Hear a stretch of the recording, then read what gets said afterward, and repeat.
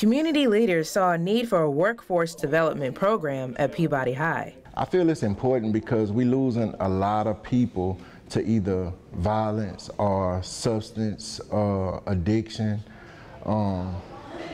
mental health, and so it's real important to get them to a place where they have something they can engage in that's positive. What we were hearing from a lot of the youth that was experiencing or going through violence in the community was they need more opportunities. This program is the first of its kind, and only 75 juniors could participate.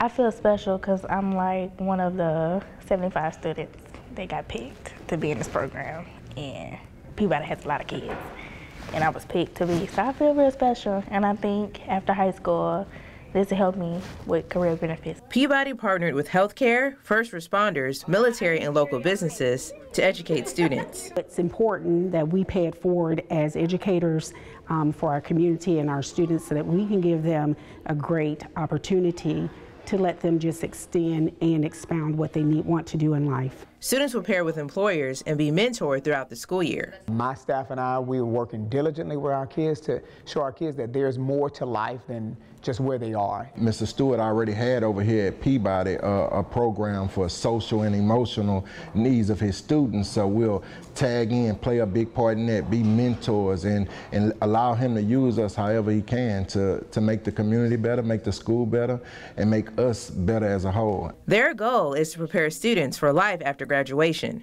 Keisha Swafford, ABC 31 News, that works for you.